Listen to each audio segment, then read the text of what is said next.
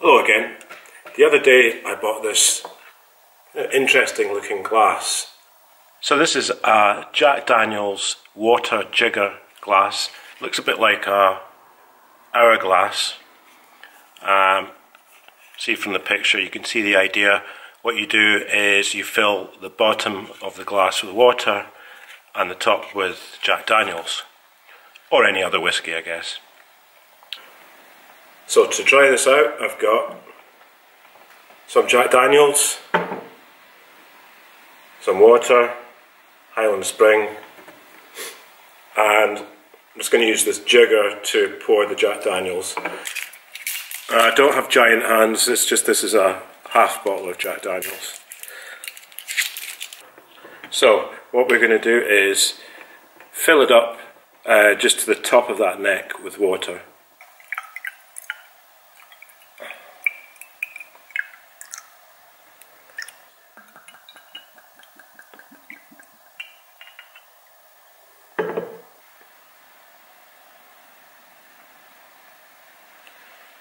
Whoop, poured a little too fast there.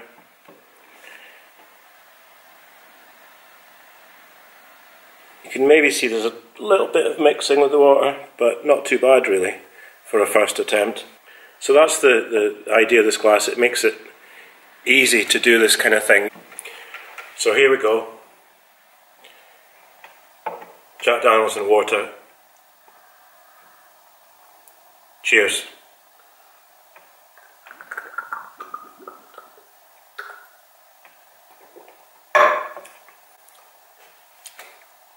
That's good. You get a bit of Jack Daniel's, but then the water chases it straight down before you've really had a chance to taste it. So, in a way, it's bad if you like Jack Daniel's because you're not going to taste it that much.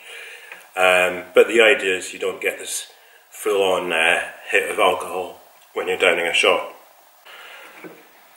So here we go, can of regular Coke. Okay. So this time I'm going to pour it really slowly. Actually, it's working well again, and there is a big difference in the colour, so you can see what's going on here. So there we have it, Jack and Coke like you haven't seen it before. Here we go, cheers.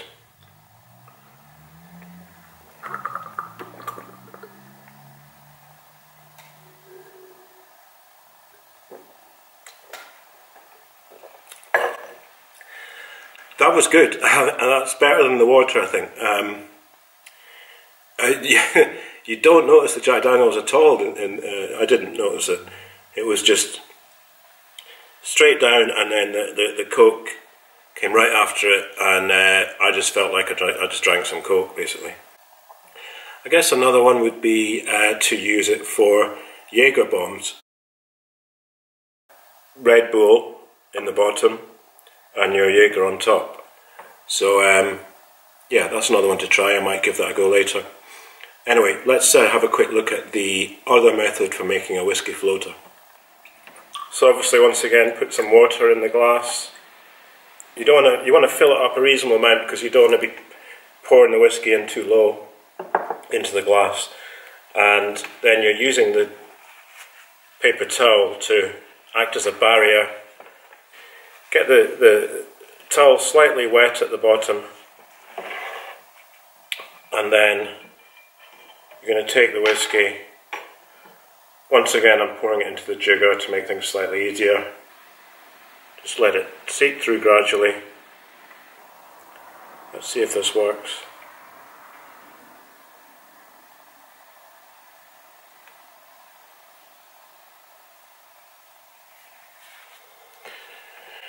Well, kind of worked. So yeah, hopefully you can see the whiskey's sitting on top of the glass. I could have maybe put a bit more in, but it worked okay. Here's one last way of trying it, which is with a spoon. So you just want to rest the spoon just at the top of the water and slowly pour in the whiskey onto the spoon and just let it overflow.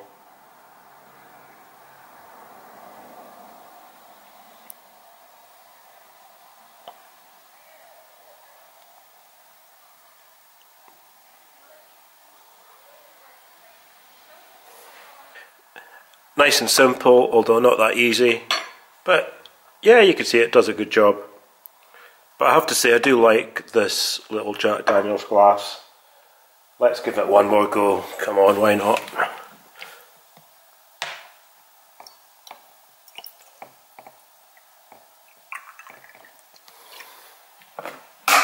Part of the trick is just getting the timing right, so you just fill to the top of that neck, and then you can pour this in.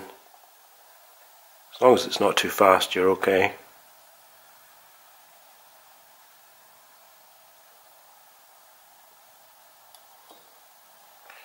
There you go. So thanks for watching this Jack Daniel's Whiskey on Water experiment. I didn't know if it's going to work, but worked pretty well. And if you want to buy one of these glasses, you can get them on Amazon. I'll put a link down below. Otherwise, just try it out with a regular glass. Cheers.